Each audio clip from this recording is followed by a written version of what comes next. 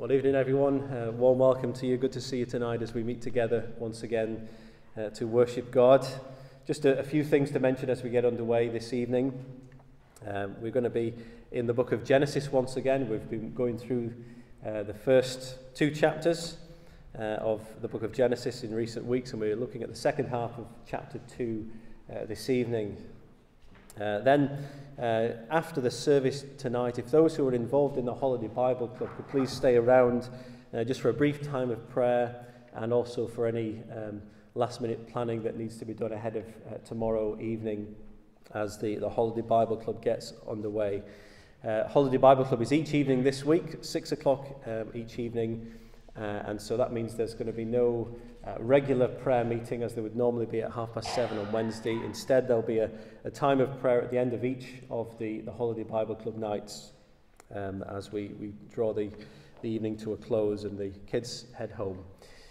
Then next Sunday, it's me both morning and evening. We'll be in the book of Isaiah in the morning and in the book of Genesis once again in the evening. Well, as I said, tonight we're going to be in Genesis, and we're going to be looking at the passage where marriage is instituted there in the Garden of Eden. And of course, the Bible begins with a marriage in Genesis chapter 2, and the Bible ends with a marriage as well. The first marriage points to the last marriage, the marriage of Christ and his church. And I want to begin our service this evening by reading some verses, therefore, from towards the end of the Bible, Revelation chapter 19, and these verses which describe that glorious wedding scene that we meet with at the end of the story of the Bible. John writes, "Then I heard what seemed to be the voice of a great multitude, like the roar of many waters, and like the sound of mighty peals of thunder, crying out, 'Hallelujah, for the Lord our God, the Almighty reigns. Let us rejoice and exult and give him the glory. For the marriage of the Lamb has come, and the bride has made herself ready. It was granted her to clothe herself with fine linen, bright and pure. For the fine linen is the righteous deeds of the saints.' And the angel said to me, 'Write this, blessed are those who are invited to the marriage supper of the Lamb.' And he said to me, 'These are the true words of God.' Then I fell down at his feet to worship him. But he said to me, 'You must not do that. I am a fellow servant with you and your brothers who hold the testimony of Jesus. Worship God.'" Tonight we gather here to worship God together, to praise him for this great marriage that we are moving towards, the marriage of Christ with his bride, the church. And our first item of praise is this wonderful psalm. It's Psalm 45, if you could turn there or follow on the screen. And it's a psalm that would have been used in Old Testament days to describe the wedding of the king, a royal wedding, as the king met his bride. And of course it points us forward again to what the story of the Bible is all moving towards, when the king is going to be presented with his bride at the end, the bride who will be spotless and perfect on that day. So we'll sing the opening few verses of this psalm, Psalm 45, verses 1 through 6. A noble theme inspires my heart with verses for the king. My tongue's a skillful writer's pen, composing lines to sing. Psalm 45, verses 1 to 6. We'll stand and sing together.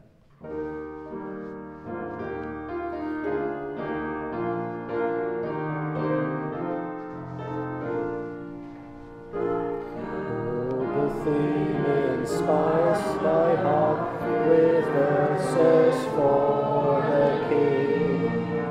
My tongue's a skillful writer's pen, composing lines to sing. You far excel the best of men, your lips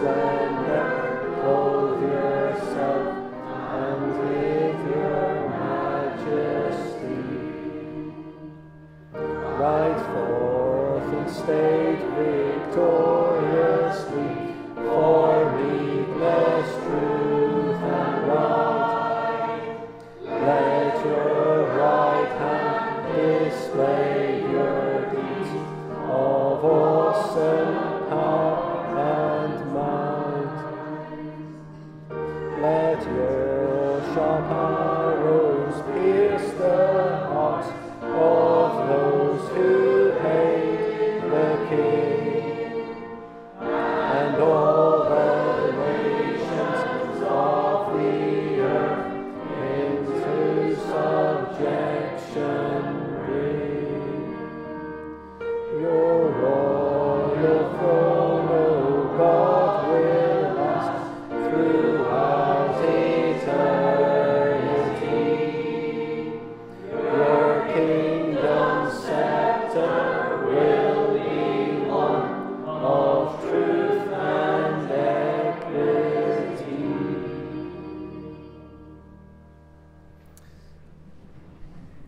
Please be seated. And we'll turn to God now in prayer. Let's pray together. Father, we do thank you for the chance this evening we have to meet together as your people, to bring our praises to you. And we thank you for those words of Psalm 45 that we've been able to sing to you this evening as we join together and as we say before you that a noble theme inspires our hearts with verses for the King. Father, we praise you for the King who is your Son, Jesus.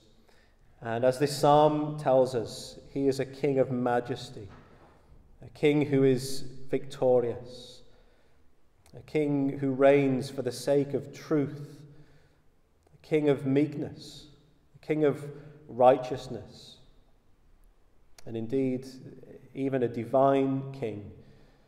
Your throne, O God, is forever and ever.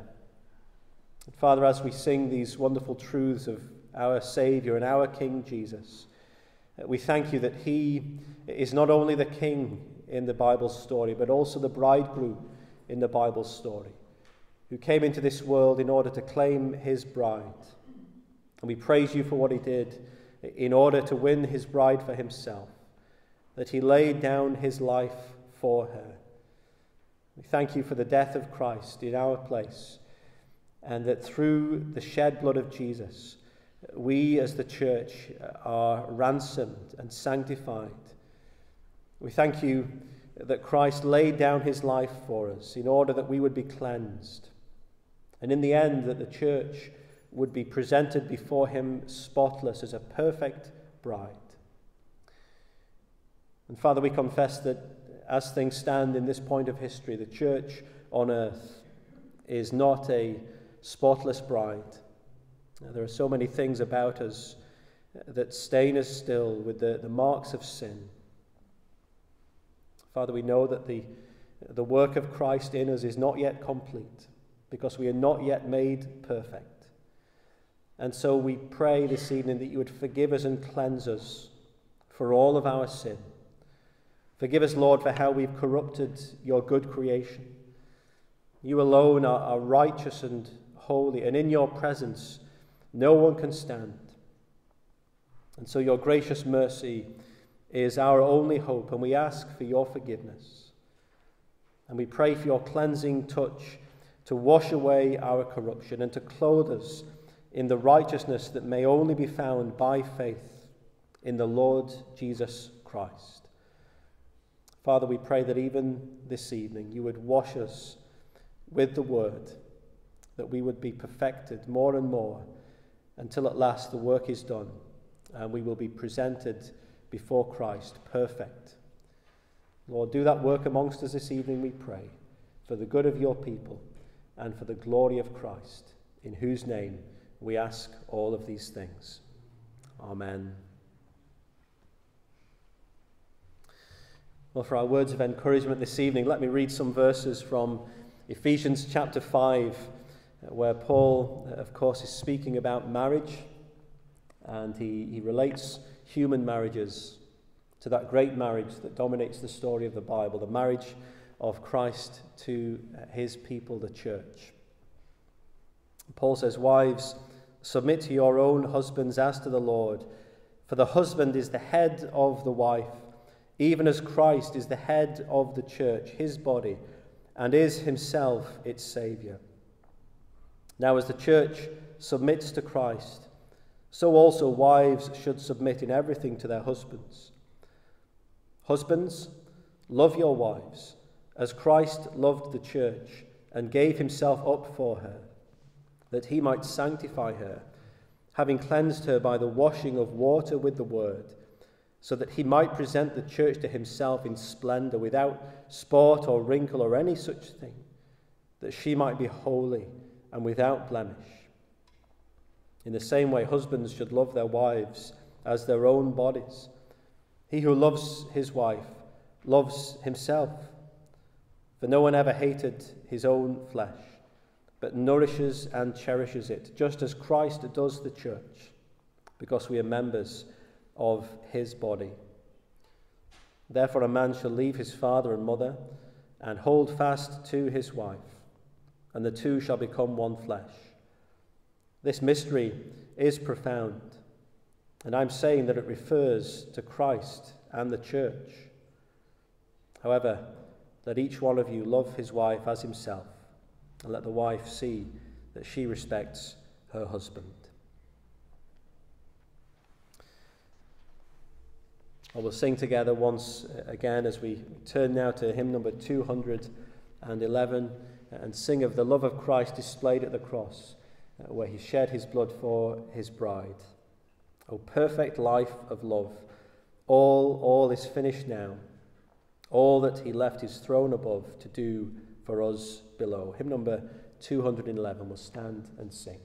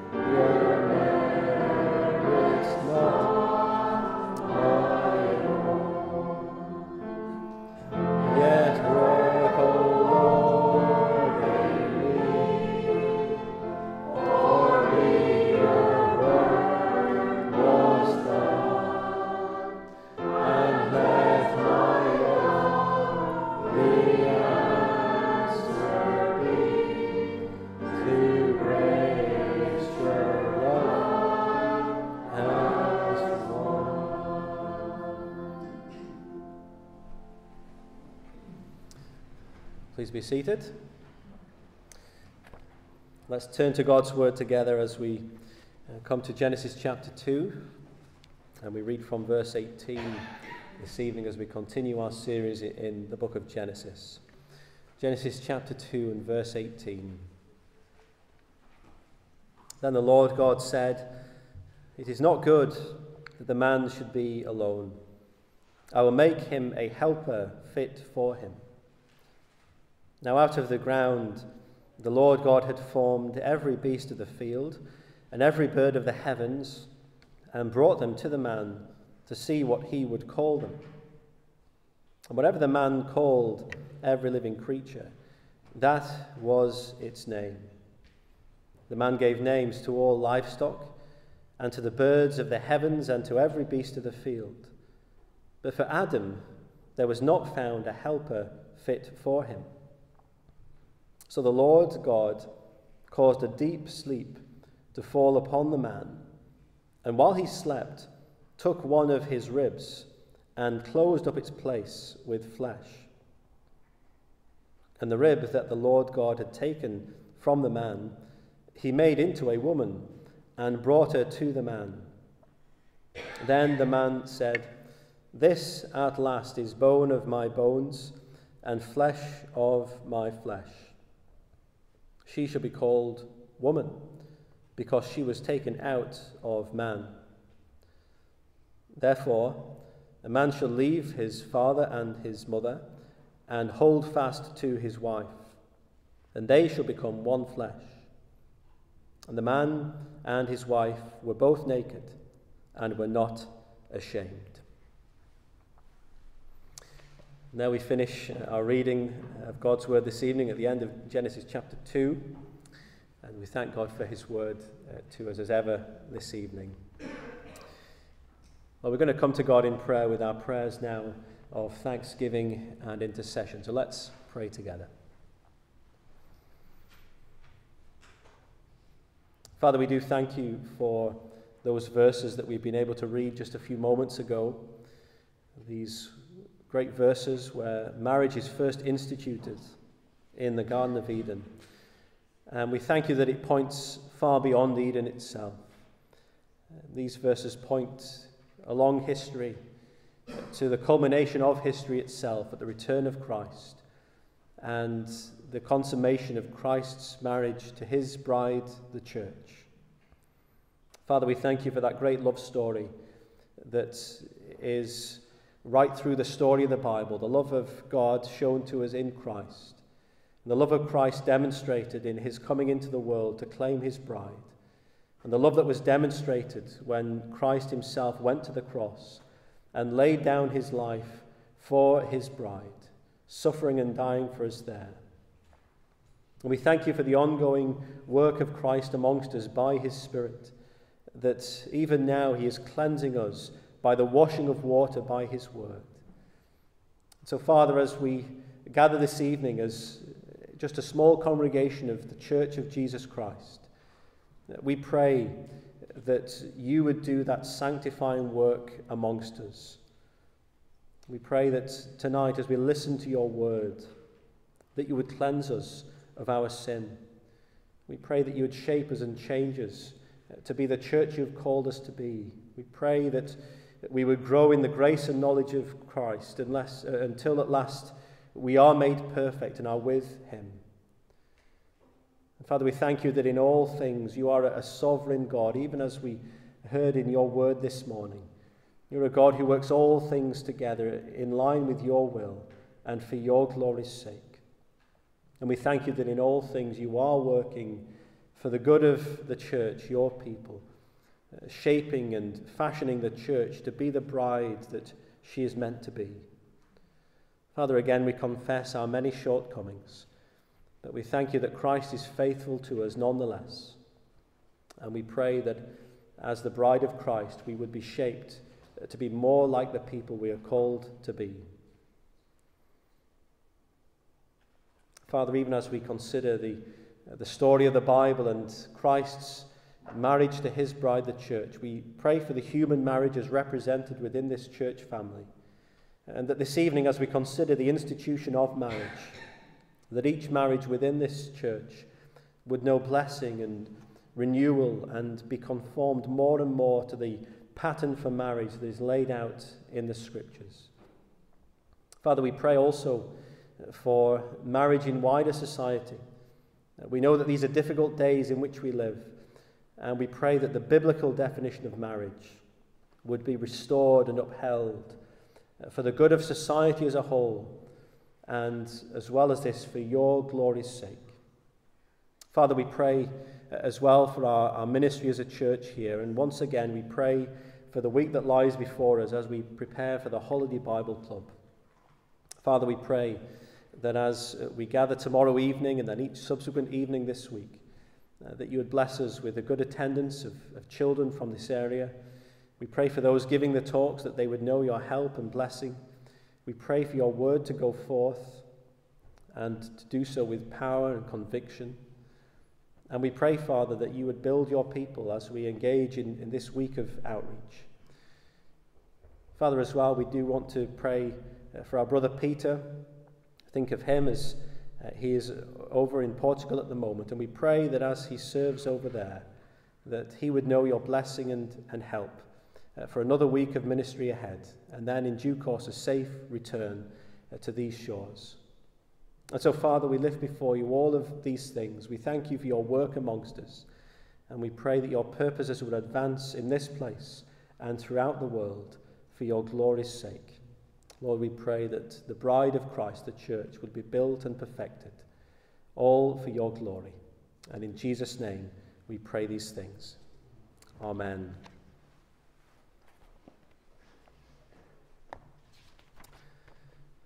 So we'll sing together now hymn number 200. Here is love, vast as the ocean, loving kindness as the flood, when the Prince of Life, our ransom, shed for us his precious blood. We'll stand and sing together.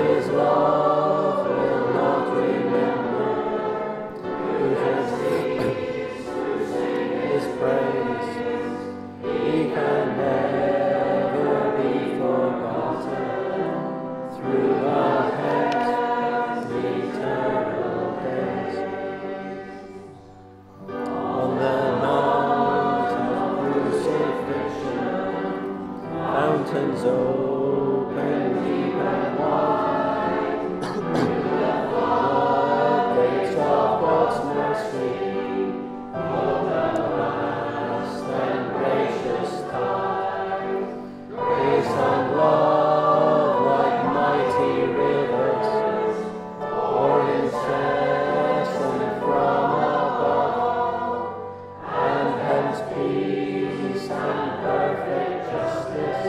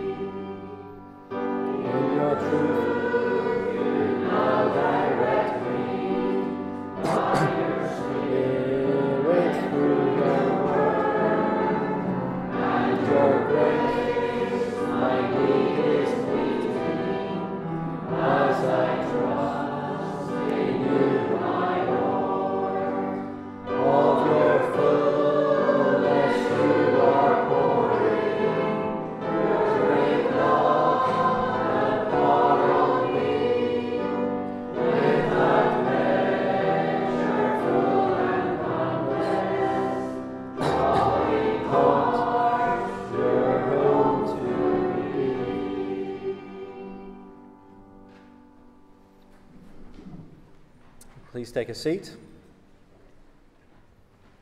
and let's pray together. Father, we pray that in your truth you would now direct us by your Spirit and through your word. We pray that you would show us Jesus and build up your people in him, all for your glory's sake, because we ask it in our Saviour's name. Amen. Well, please do have your Bible open there at Genesis chapter 2 and verses 18 through to 25. And we're continuing our series going through these opening chapters of the Bible at the moment. And this evening we come to the institution of the very first marriage that took place in the Garden of Eden. And you don't need me to tell you that we live in a culture today, don't we, where the institution of marriage has been coming under sustained attack, especially in these last few years. And there is so much confusion, so much controversy about how marriage even ought to be defined. And this evening we come to this passage of Scripture which is so central to the biblical understanding of marriage. When Jesus was quizzed about marriage, this is the passage to which he turned to answer those questions. And we get this evening to come to this passage ourselves and see what God himself has to say about marriage. And we're going to look at marriage from three different angles this evening as we look at these verses. And the first is this, that marriage has a God-given purpose. A God-given purpose. It's important, isn't it, that you know what something's purpose is. Otherwise, you're going to end up using it in completely the wrong way. And of course, the same is true of marriage. If you're going to have a marriage that works and that functions properly, you need to know what marriage is actually for. What is the purpose of marriage? I wonder how you might answer that yourself. And that's really where this passage begins. And verse 18 ought to stick out like a sore thumb. Because having read the opening chapter of the Bible, we've heard how God has created all things and that he has declared all things that he has made to be very good. And then verse 18 of chapter 2 comes as a shock to us, doesn't it? Because here, for the very first time, something within his creation, God says, is not good. God says it's not good that man should be alone. And the question is, what is the problem that God is putting his finger on here? What's not good here? And most people assume that the problem that God is putting his finger on here is the problem of loneliness. So God is looking down on the Garden of Eden, and there's Adam. He's the only human being in existence at this point. And people assume God is saying, poor Adam, he's lonely, and that's not good. I'm going to create marriage as the answer to Adam's loneliness. And therefore people assume that the main purpose of marriage, therefore, is that it's God's remedy for loneliness. But I want to argue that actually there are two big problems with viewing marriage that way. The first, of course, is that if you think that marriage is the remedy for loneliness, you can never really be happy if you're single. It's implying something about singleness, isn't it? That it's somehow a lesser station in life where people are always going to be a bit lonely and you'll be forever dissatisfied with life, lacking contentment, unless or until you convince someone to marry you. But the Bible's very clear, isn't it? The singleness itself is a blessing, a gift from God. And so many Christians live fruitful lives, full, happy lives, whilst never being married. But the second problem with thinking that marriage is the remedy for loneliness is that actually you'll never be fully happy if you're married. Because you'll end up with a warped, self-centered view of marriage, whereby you look at your spouse and you think, this person has to fix my loneliness. It's their job as my spouse to make me happy. It's their job to meet all of my needs.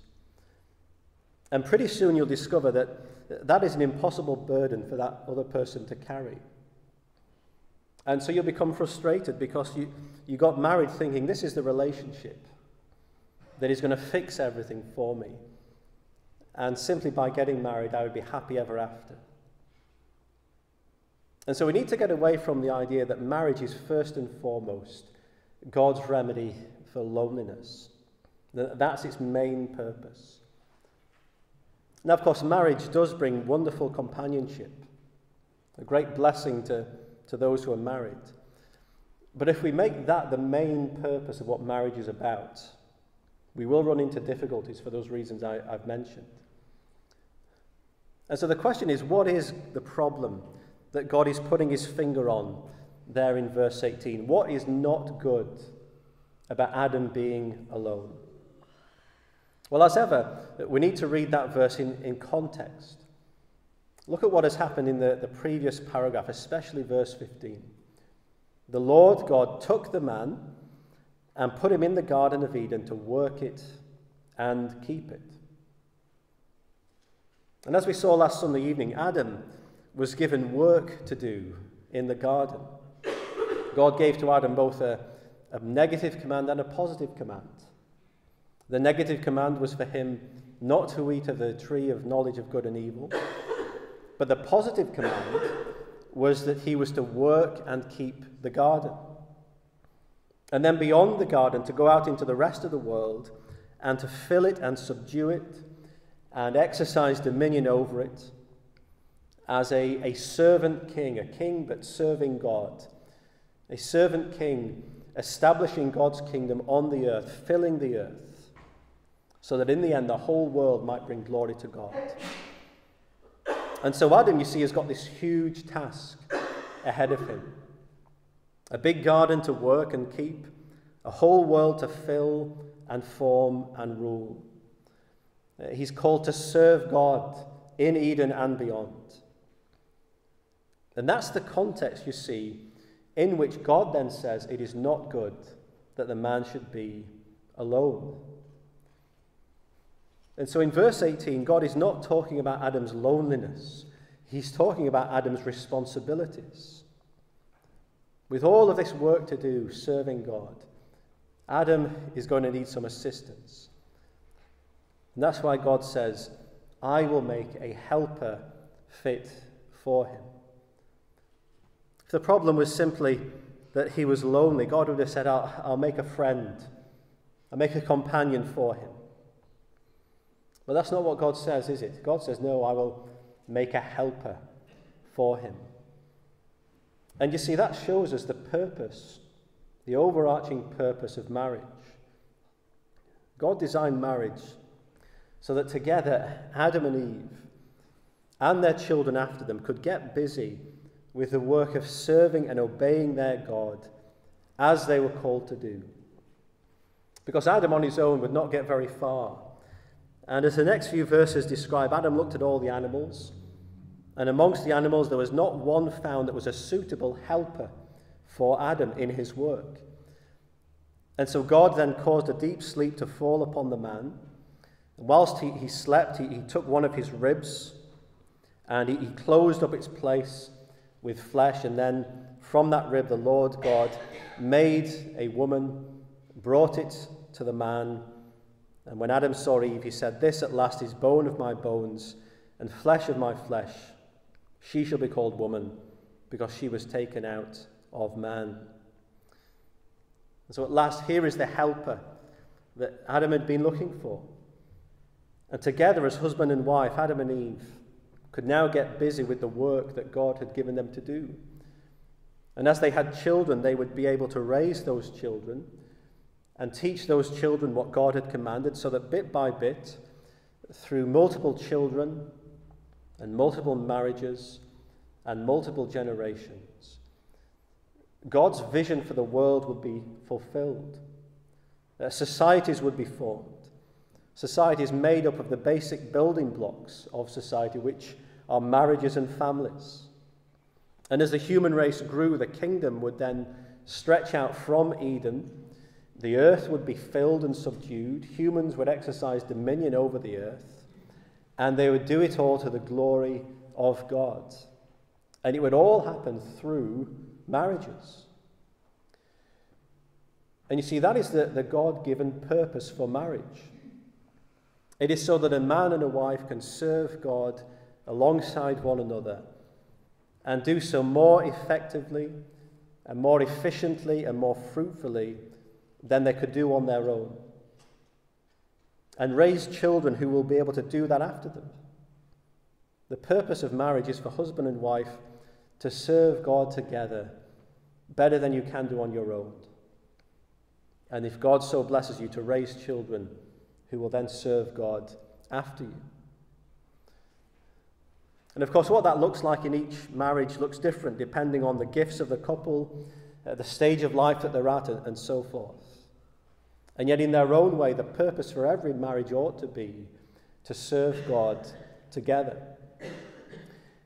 And if that's the main overarching purpose of marriage as described in Genesis chapter 2, well, that changes things drastically, doesn't it? Changes, first of all, the way that you view your marriage if you're married. Because it stops you from looking at your marriage from a selfish point of view, whereby you ask, am I getting out of this marriage what I want? Are my needs being met? Is my spouse making me happy or not? And instead it gives you a God-centered view of marriage, whereby you ask, are we serving God together as best we can? And if you're single, it changes the way that you look for a spouse. Because it becomes less about thinking, is this person the person who will complete my life so that I can be happy ever after? And instead you start to ask, is this someone with whom I can joyfully serve God? And for all the other wonderful blessings and benefits of marriage, first and foremost, would my service of God be enhanced if I be married to this person? So marriage has got a God-given purpose. And then secondly, there's also a God-given pattern. A God-given pattern. And this is where the culture we live in has become so confused, isn't it? With the so-called redefinition of marriage in recent years. There's so much confusion about gender, about sexuality, and so forth. We need to listen to what God has to say about the pattern for marriage. And here in the opening chapters of Genesis, not only does God show us that marriage has a particular purpose, but marriage also has a particular pattern. So what shape should the marriage relationship take? Well, a number of things need to be said. First of all, and stating the obvious from what we see here in Genesis 2, marriage is between one man and one woman. This is how God designed it, first of all, in Eden, isn't it? One man, Adam, married to one woman, Eve. And it's the basic pattern for marriage, a monogamous heterosexual relationship. And therefore, so-called same-sex marriage is not marriage in the true sense of the word. And then secondly, notice that there is a complementarity built into the marriage relationship. Complementarity, meaning Adam and Eve are not simply identical, interchangeable components in the relationship. No, they're different. Adam, as we've seen, was created first, and as such he's placed in the position of leadership as the head of the marriage. And Eve, created second, was designed by God to be helper to Adam. And her role is therefore to come under the leadership of Adam in the marriage, submitting to him, helping him as they serve God together. And that's not to say that Eve, for a moment, is inferior in the relationship. We need to put, again, this in the context of what's happening in Genesis 1 and 2. The first chapter of the Bible has told us very clearly that both men and women are created in the image of God. And therefore, men and women are absolutely equal in terms of their standing before God, their dignity, their worth before God. And yet Genesis chapter 2 tells us that men and women, whilst equal, are also created differently. And as such, they're called to different roles within marriage. And if we're going to handle the whole topic of gender correctly, we need to hold together both the equality of the genders and the differences of the genders. So put it like this: if you only think in terms of the differences of the genders and you ignore the fact that the two genders are equal before God, then inevitably you end up with sexist, misogynist views. That's what sexism is, isn't it? It's saying the genders are different and they're not equal. But if you make the opposite mistake and you only think in terms of the equality of the genders and you ignore the fact that there are God-given differences, you end up with the kind of confusion about gender that is so rampant in our society today. That's what our culture is saying, isn't it? Whether we're born male or female, there's no real difference. You can be whatever gender you want to be. And I hope you see that the Bible deals with both of those errors. The first two chapters of the Bible tell us the two genders are created equally in terms of their standing before God, but also they're created differently. And therefore, within the context of a marriage relationship, there are different roles for husband and wife to fulfill. The husband called to lead lovingly in the relationship. The wife called to submit to his leadership helpfully. All of which is to say that marriage is a complementary relationship. Two different parties, equal but complementing one another by giving their different gifts to the marriage. And then the next thing to say about the pattern for marriage is that it creates a new family unit. So look at verse 24. Therefore a man shall leave his father and mother and hold fast to his wife.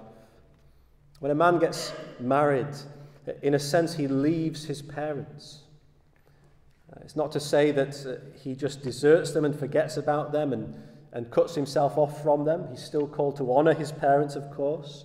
He's still called to care for them. And as the New Testament tells us, especially in their old age, making some return to elderly parents. But it is to say that his primary responsibility now is not to his parents any longer, but now to his wife. Things have changed.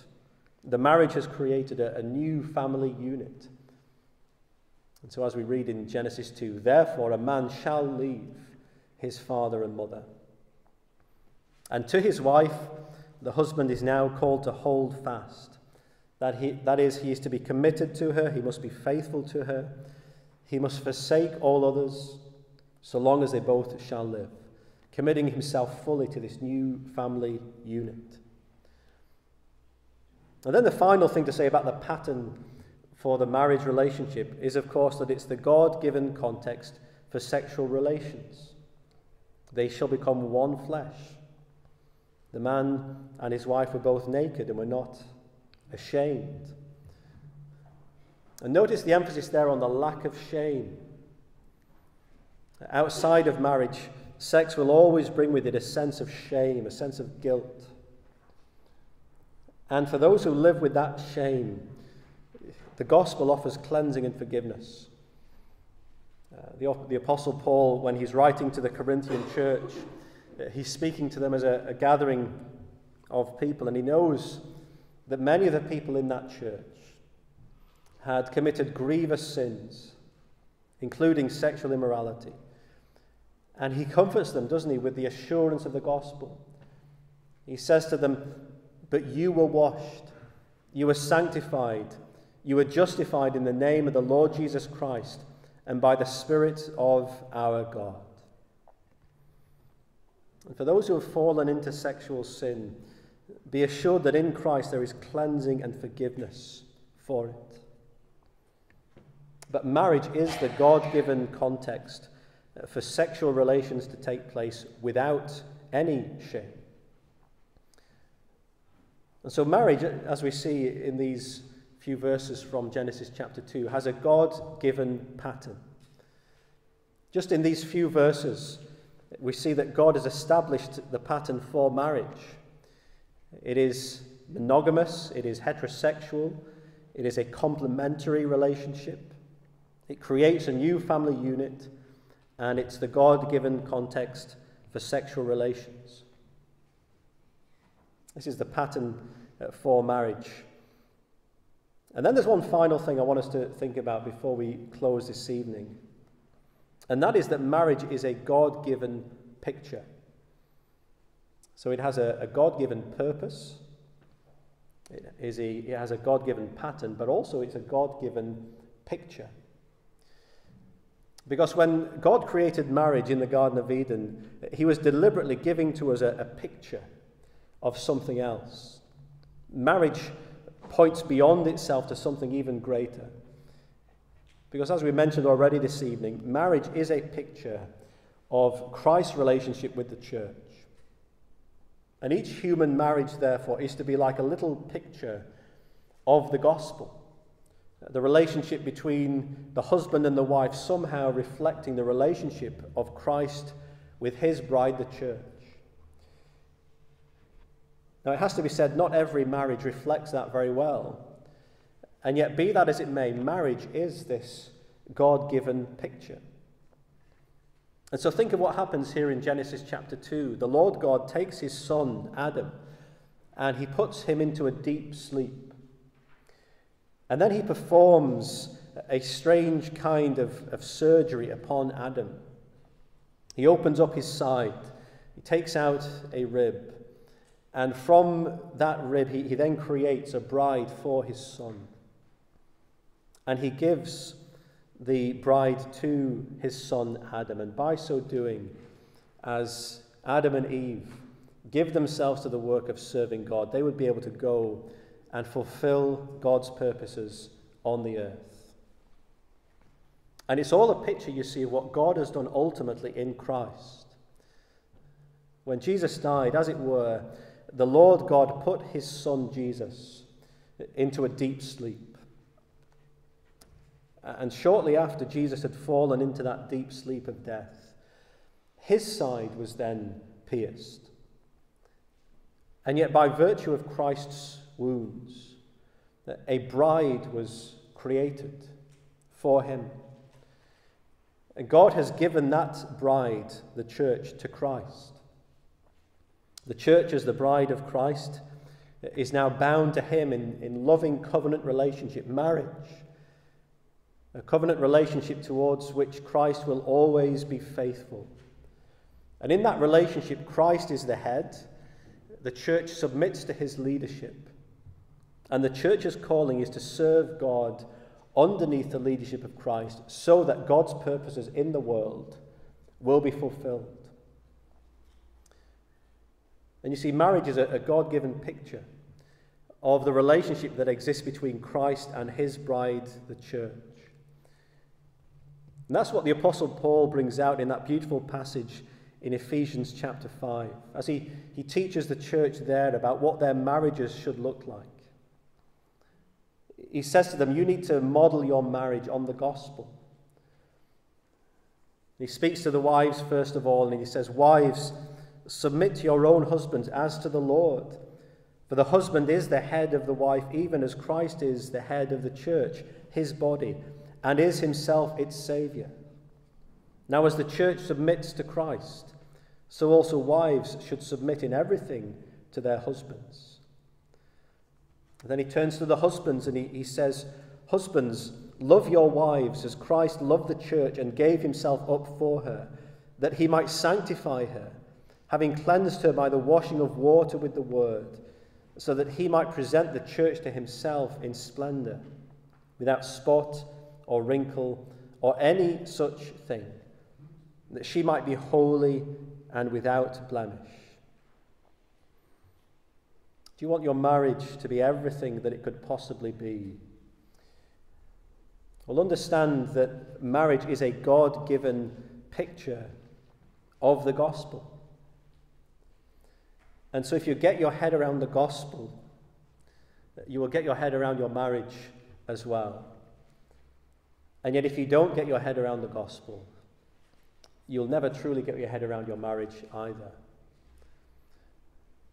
And if you're a wife, see how the church is called to give herself submissively to the leadership of Christ, serving under his leadership.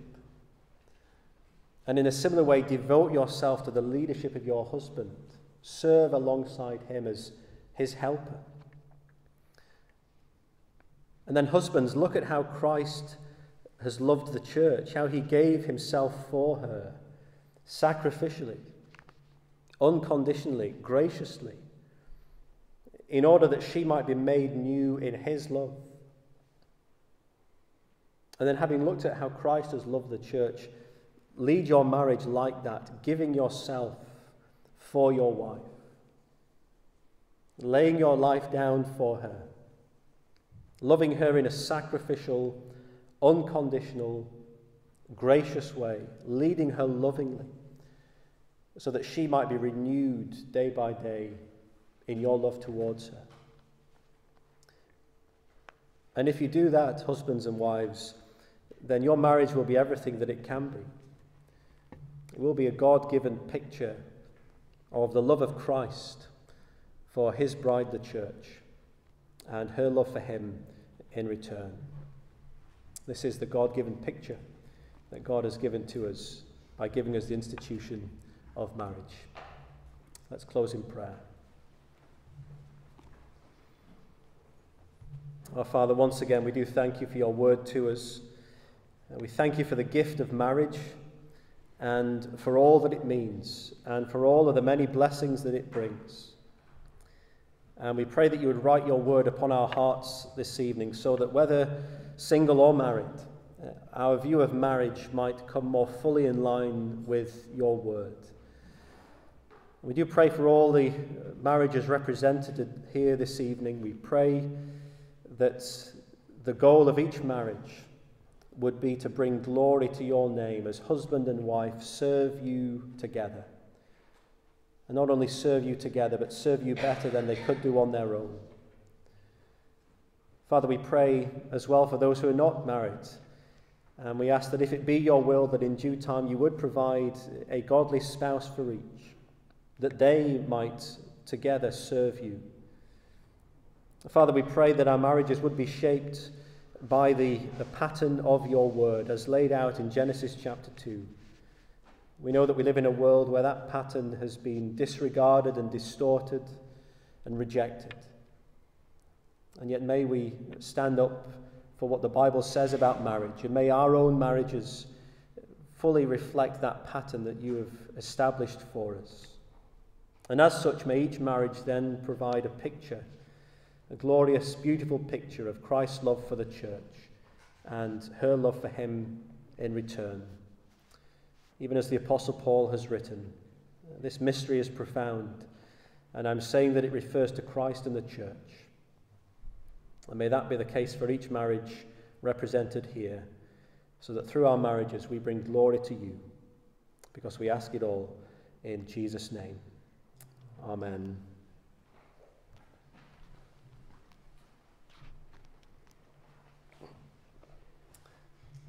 Well, we're going to sing our closing hymn now, which is number 313. The church's one foundation is Jesus Christ, her Lord. She is his new creation by water and the word. From heaven he came and sought her to be his holy bride. With his own blood he bought her, and for her life he died. Hymn number 313. We'll stand and sing.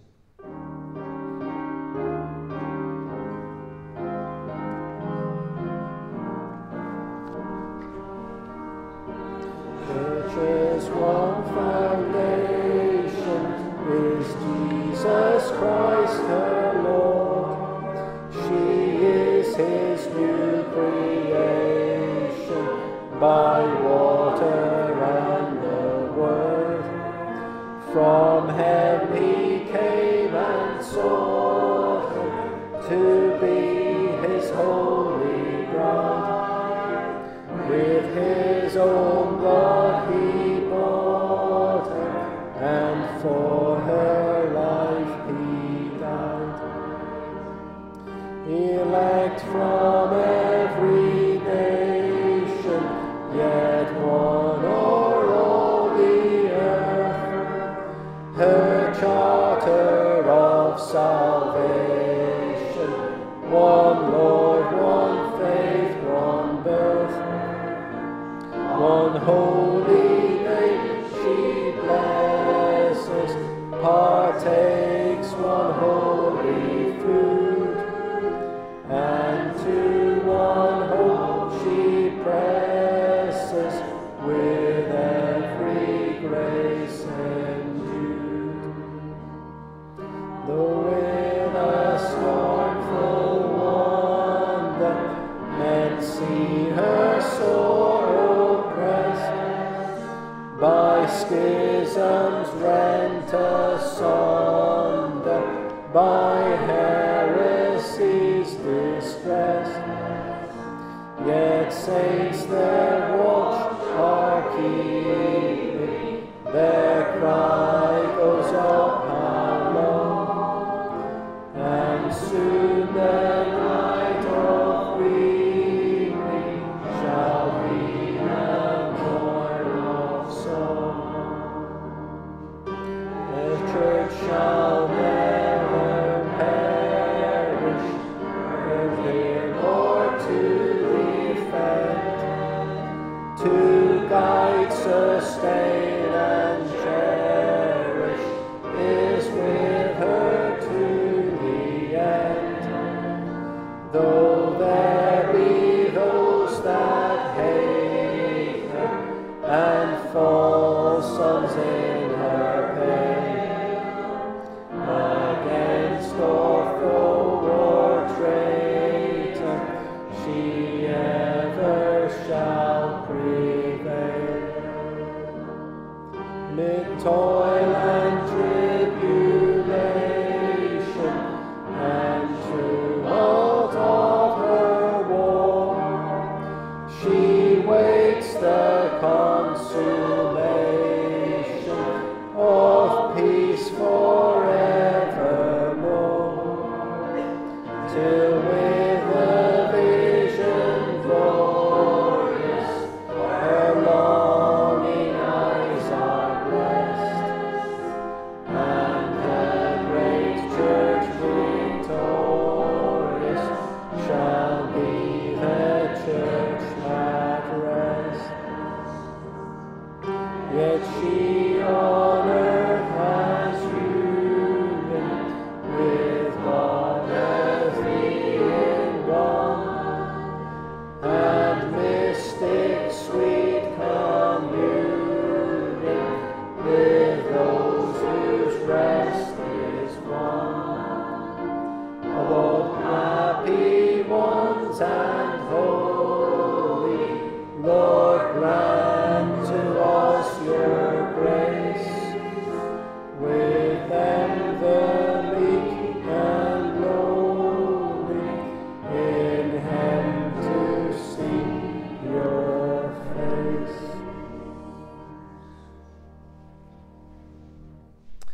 Just a quick reminder, if you're involved in the Holiday Bible Club, please do hang around afterwards for just a brief time in the room there.